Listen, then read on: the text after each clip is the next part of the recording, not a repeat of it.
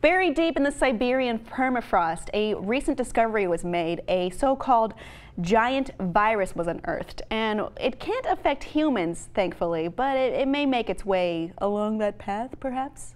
And it's larger in size than most viruses. It's classified. You could see it under a regular microscope. Yeah, it's not like 10 feet. But it is it's larger. Not even 10 inches. They're not crawling around. It's subjectively larger than most other viruses. This one that they found has 500 genes, where, for comparison, HIV has 12 genes. And Pandora virus has 2,500.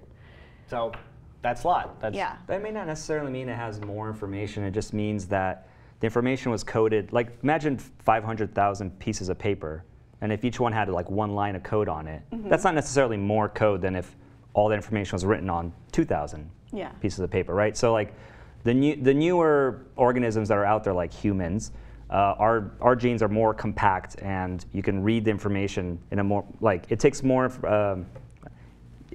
to read all the information on humans than it does in a simple organism. Well, researchers have said that these giant viruses are harder to break open, and they tend to be more tough. So, and they do well in these harsh environments, I guess, of extreme cold. I mean, it makes sense that the viruses that we find that are 30,000 years old are hardy enough to survive, preserved in ice or on the bottom of the ocean. Yes, but for now, this discovered virus does not cannot affect people in a negative way, but of course, you're pointing your finger, go. It paints a scary picture. It says that, like, yes, stuff is buried under the ice in, the North and South Pole. Yes, climate change is a real thing. A virus we've never had to deal with before can still be active buried in the ice. This one doesn't affect humans, but maybe the next one will. Well, if it were maybe a virus in a deceased human that was frozen.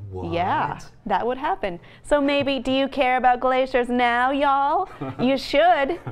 I think the scary thing actually is the climate change portion, because up there in Siberia, there are so many, well, I can't remember what it is, but like, there's so much natural gas buried underneath Siberia right now that once all that stuff, the permafrost starts melting, yeah, we're going to get these organisms coming out, but we're actually going to get a whole bunch of new greenhouse gases that are coming up, and they're on a massive scale. Like, it will actually change our atmosphere. And so that's the part I'm actually more worried about, is like dying because the Earth is going to like turn into whatever this next phase of climate change. Yes, a giant virus rather was unearthed. We don't know what else is under there. There is definitely potential for more danger to come along with global warming. Thanks, Obama. All right.